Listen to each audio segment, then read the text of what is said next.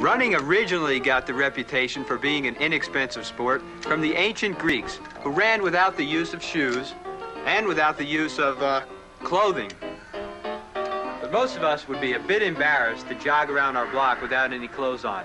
In fact, most of us start out with an outfit like this: an old pair of tennis shoes, our high school gym shorts, and a white t-shirt. Total cost on this outfit, about 20 bucks.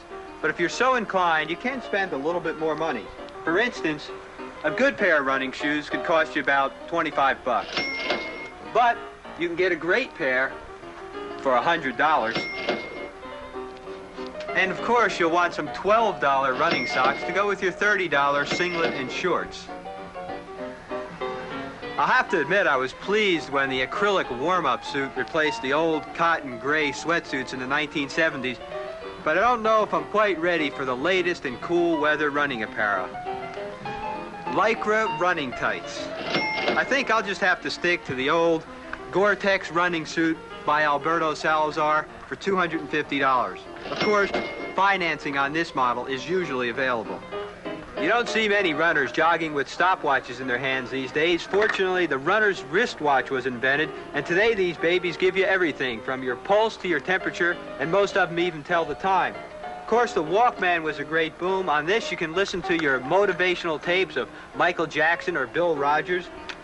But there are plenty of other accessories to spend your money on. For instance, if you want to build up your upper body, you can carry weights in your hands with the running stick or the running gloves or your heavy hands. And of course, you want to know how far you ran, and you want to get there safely at night, so you need a reflective vest, maybe a reflective sweatband. And if it's raining, you need a deerstalker hat to keep the water out of your ears. Of course, $18 mittens are a big help. And here's one final item you won't want to be without. Even if you can't move to Boulder, Colorado and train at 7,000 feet, for $210 you can get this high-altitude simulator and train like you're in the mountains every day. So you see, in just 15 minutes and $1,077.98, I made the simple transition from the jogger of the 70s to the high-tech runner of the 80s.